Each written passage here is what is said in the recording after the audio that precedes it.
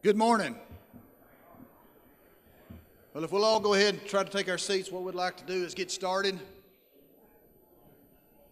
I know we got a few people still trying to finish up at the registrations, but first thing I want to say is welcome to the Texoma Cattlemen's Conference.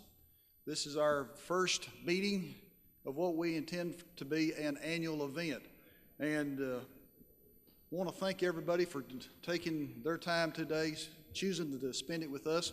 And with that, I think with the situation that we've experienced this last year, as well as what we're seeing at this point in time in the cattle industry, I think this is one of the probably most timely events that we've had and hosted here at the Noble Foundation in some time.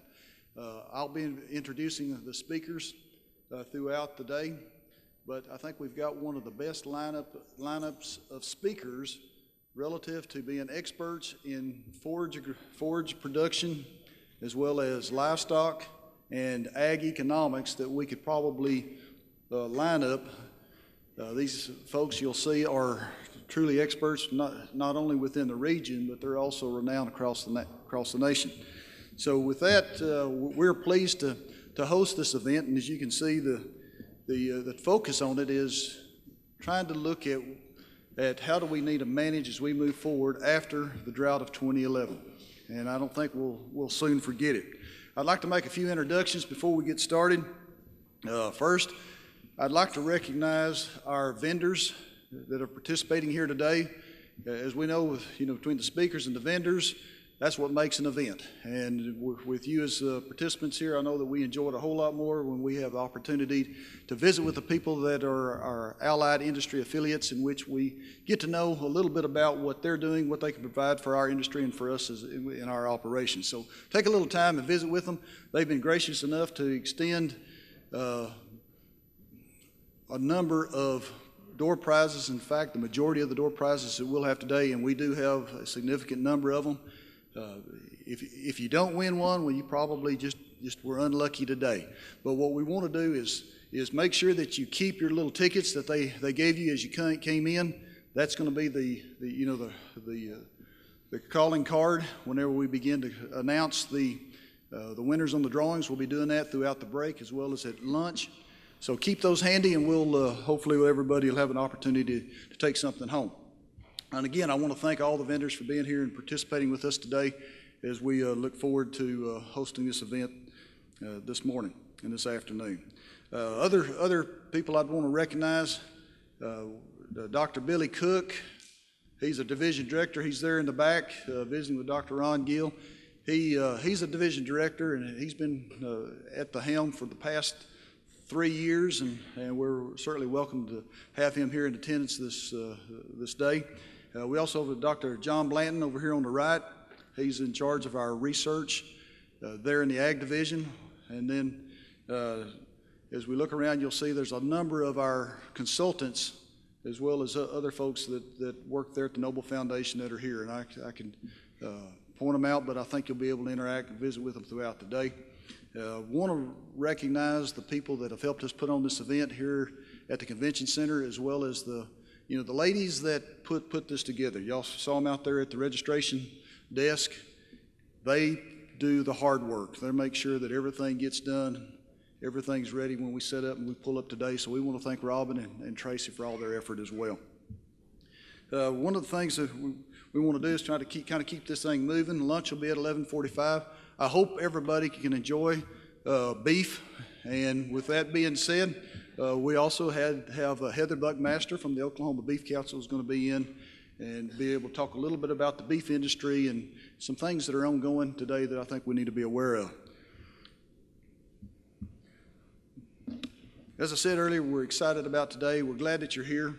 What this event really represents to the Noble Foundation is that we've been hosting what we call the Texoma Pasture Conference this time for a number of years, and been extremely successful. But after going through the drought of 2011, we began to think about, well, what do we need to be doing to help the producers as we start into 2012.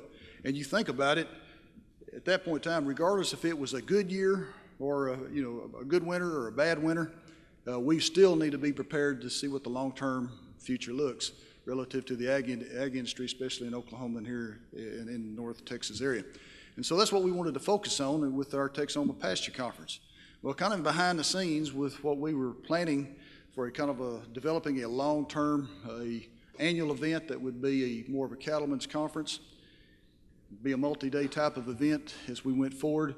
We began to look at what the agenda shaped out to be and thought, this might be the right time to say, let's call this the Cattlemen's Conference, and then what we will do is kind of seek an opportunity to place it where we feel like it's going to have biggest benefit to you as producers. So if you look on your tables, in the center of your tables, you'll see not only do we have agendas, but we also have some questionnaires that we'd like for you to complete as we move forward. And your input is important. If you've ever attended any of our Noble Foundation events, we've done a lot of surveys. We're not going to have a survey. This is going to substitute for it. We want to know, one, what are the topics that you'd like for us to be able to present in a Texoma Cattlemen's Conference next year and years to come, and indicate your interest. And then if you have other ideas and things that you would like for us to address, please indicate that in the box below. And then at the very bottom of the page, you'll see that we're asking what days, what 2-day time period would suit you best. Maybe it's early in the week, maybe it's a week, part of the weekend. We want to know when is best for you and what month. We're not married to being in April every year. We could be at any time. The things that we'd like to try to avoid are some of the things that are already ongoing. We've got a very successful Oklahoma Cattlemen's Convention that's there in August. We've got the Beef Cattle Short Course down at A&M about the beginning of August, as well as we've got the Southern Plains event that occurs there at the beginning of August. So we're trying to find a time frame that best fits you as producers, the industry within our region, and then we'll begin to shape it as we go forward. So if you would complete those while you're here today, doesn't have to be done immediately, but just leave them on the table, and we'll pick them up after the event.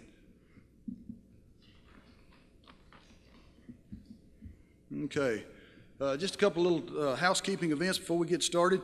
For those of you in Texas that are looking for CEUs, we've got the sign-up sheet out front if you hadn't already signed up. And at the end of the event, what we'll do is have you pick up your certificates, and you'll be able to take that home, finish completing that out.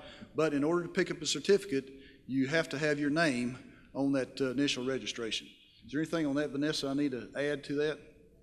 Okay, so we're glad that we've been able to have the CEUs, and Vanessa and Jason have been kind enough to help us make sure that we get that for you Texas residents that would like to collect CEUs for today's event.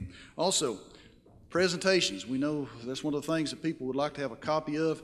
What we're going to do is make this available on our website, and you'll see the website. It pops up here on the screen from time to time, but just in case, it's just at http://www.noble.org/events/TEXOMACC, Texoma CC. So you'll see it being popped up every now and then. But if you'd like a copy of what we're covering today, print it off there. If you have difficulty, call up here to the foundation. We'll be happy to print it off for you and send it to you. But that kind of helps saves on paper, as well as the clutter that you may have to keep up with as you leave, as you go back and forth. We've got a lot of paperwork around here that you can use to take notes if you'd like to, if you need it. We'd be happy to provide it for it. The other thing that I wanted to say, that if you've got your cell phones, if you just silence them, that way it'll be a little easier to get through the event today and minimize interruptions. If you need to take a phone call, feel free to to get up and take it. We know that there's always critical things that are taking place, and hopefully the weather will hold for us. We'll be able to have a successful event without any disturbances there. So, with that, is there any other housekeeping I needed to cover? If not, we'll go ahead and begin to proceed. As we've all have been very much well aware, La Nina impacted us last year, and the drought was probably the most severe that we had experienced, or at least in my lifetime, and many others we've talked to, saying that it would compare to some of what was experienced back in the 50s. Good news is that we do know that El Nino is forming, which El Nino is kind of a wetter, milder weather pattern, more desirable for this part of the world. But the big question is how does that impact our forages, and how do we need to be planning for it as we go forward? With that, what we've got is Mr. Chuck Coffey. He's going to be talking a little bit about planning through 2012, looking at the growing season and beyond, some of the things to be thinking about. Chuck, hails from Texas. He got a couple of degrees from Texas A&M in pasture and range. He is our senior pasture and range consultant, and we're glad to have him here today. Not only has he been at the foundation for a little less than 20 years, but he also operates an operation up in the Arbuckles with his wife Ruth and their 3 kids. With that, Chuck, if you're ready, we'll go ahead and get started.